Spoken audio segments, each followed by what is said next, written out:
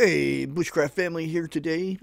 Today's morning talk. Well, before we get into the morning talk, I want to thank all of my viewers, subscribers, and all that for helping me. I finally got monetized this morning.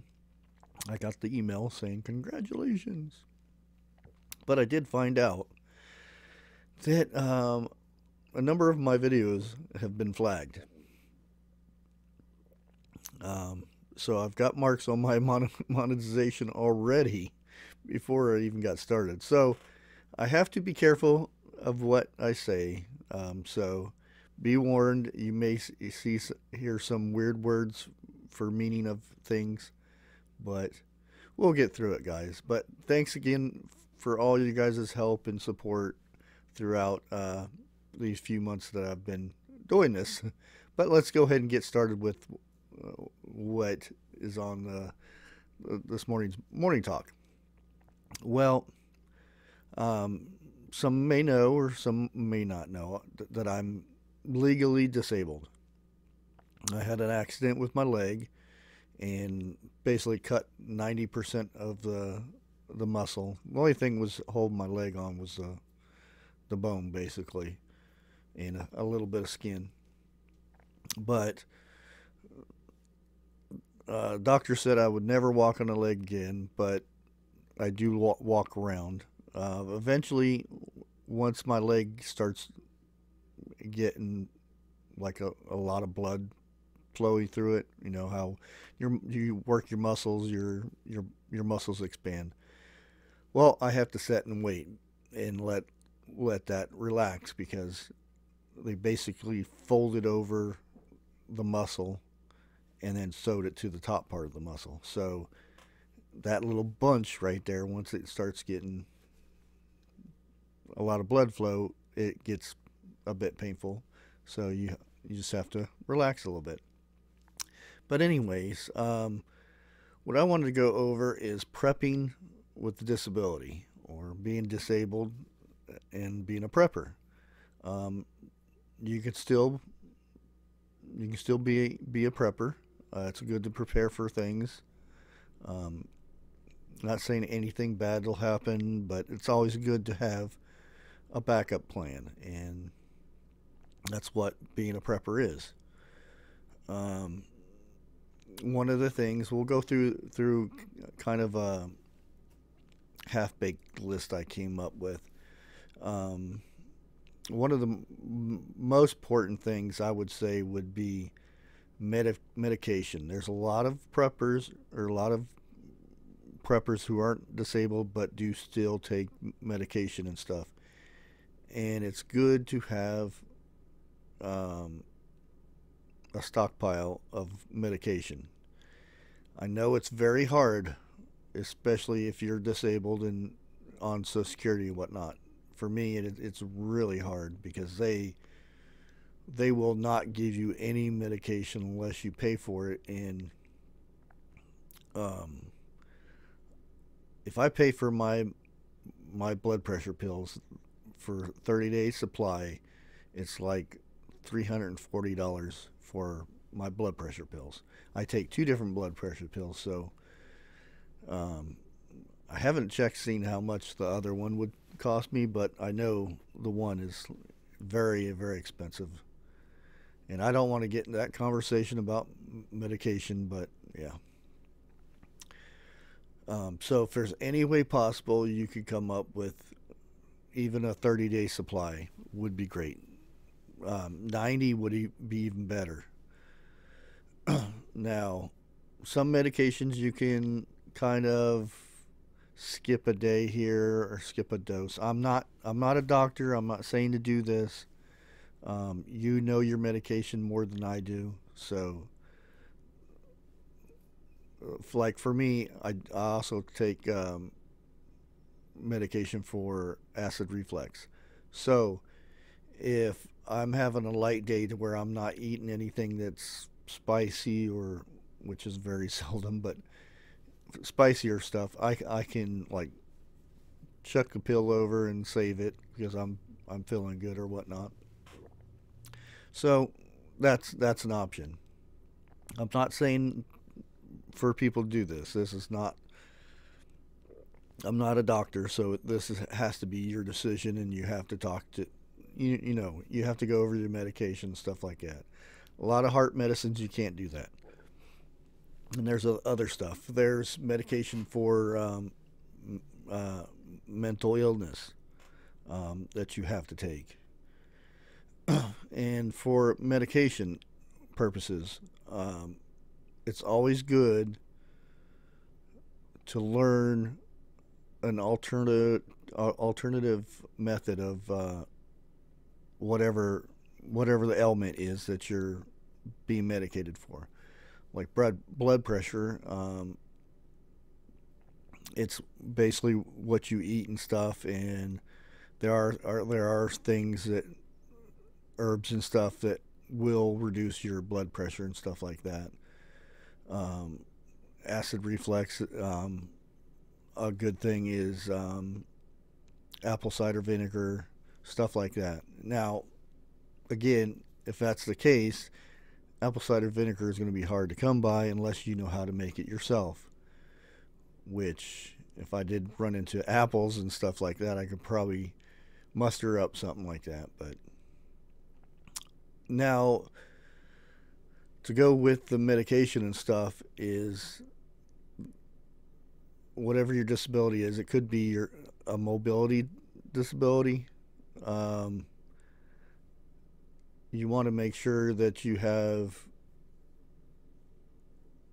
like, say you're on crutches or something. You want to make sure you have an extra set of crutches, or in case one breaks or something, like, you know what I mean. Now wheelchairs, you want to make. I I I don't know nothing about wheelchairs or anything, but you want to make sure you have tools and parts and stuff that you could repair if need be. Um, Plus, if you had to bug out or whatnot, would want to make sure your bug out bag would be secured to your chair and whatnot. And you want to make sure you have a plan to get out and all that stuff. But yeah, that's, and again, I'm going to bring this up. We'll get past this in fitness. Fitness is still important. If you're disabled, still you can still um, have an exercise program, walking, um, lifting weights and stuff like that, and just normal exercise and stuff. And another thing you can do, their service animals. Um, a good dog would be very very useful, especially if for security. If you get a big dog, he could very well protect you in certain cases. And it's a good companion. But that being said, service dog, you're going to want to make sure you have a stockpile of food for your pets. And right now would be a good time to do so, because a lot of the pet supplies are dwindling very fast. I've found it. Walmart is starting to thin down on stuff sent to me, because I order online for my pet supplies and stuff like that, and I get stuff at Walmart because it's cheaper, and also Amazon, which is a little bit more, but they have started to dwindle on some of the stuff, and I'll get a lot of out of stock, not in market anymore and stuff like that, because it's expensive for them to send stuff. Sorry, getting coffee. So this stuff you have to think about ahead of time. Now, um, with that being said, you also want to make sure you have enough water for your animal too. So not only will you be drinking, you have to think of your little pet, or your big pet, depending on the case. Um, but now he can drink a little bit. His water can be a little bit not as sanitary. So that's something to think about. But still, you want to make sure it's good water too. So that is something you have to think about too. Not only your water supply, you have to think of his.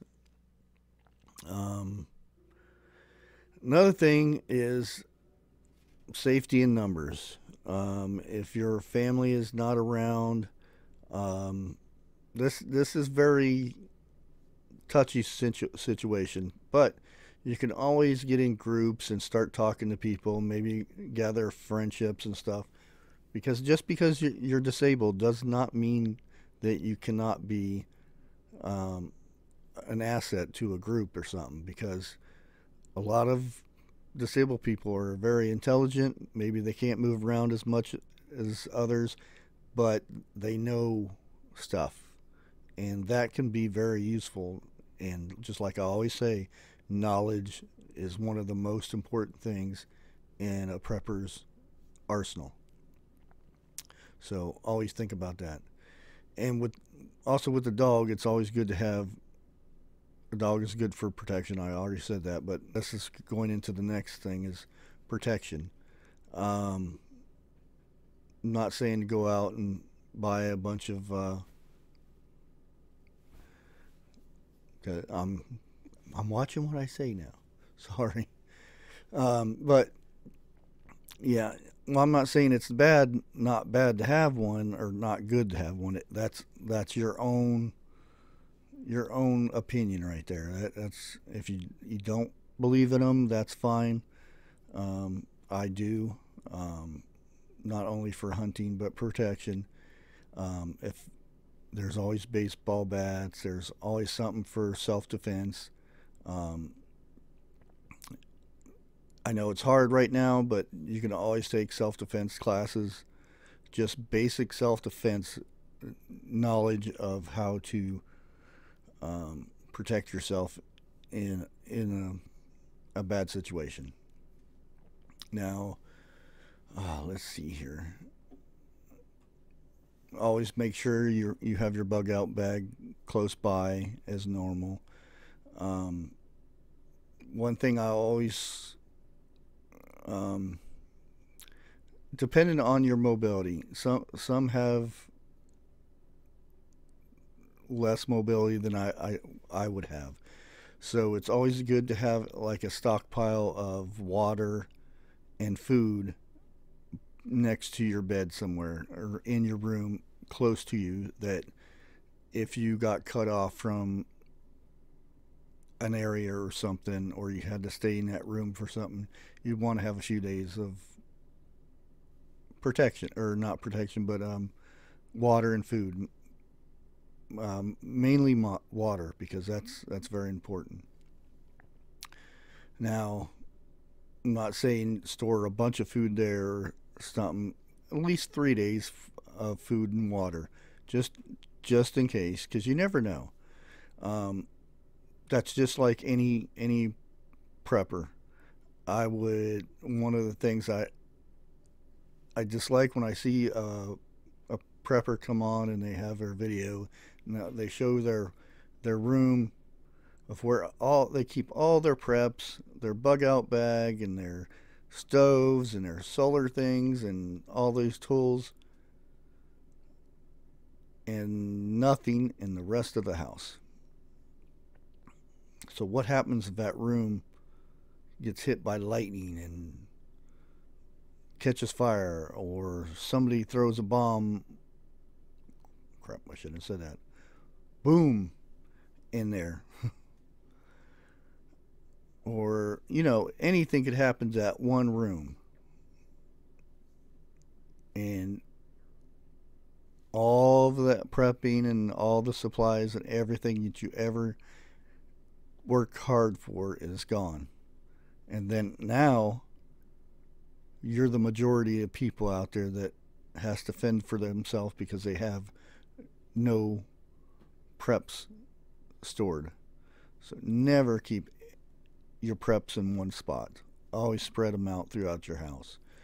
Um, keep a case of this in that closet, keep a few jugs of water over here in this closet, put some in the basement, all over the place. It may seem weird, but it's always that's why we're preppers, to prepare for certain things like that. Um, and also, once we're talking about food and stuff, uh, it is extremely difficult as being disabled.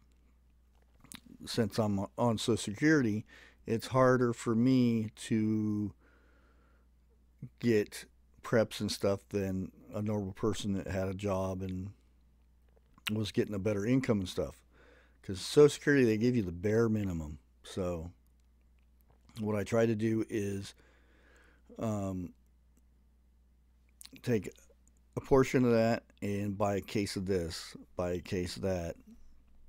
Um, if I need something for use for money and stuff, I tend to save for it. Um, like if my my pop, I save the cans. I turn the cans in and I save that money, and then I buy whatever piece of equipment that I need. Um, it's a little bit slower process, but it can be done. Um, and one thing that another point to put on this, um, I haven't touched on this with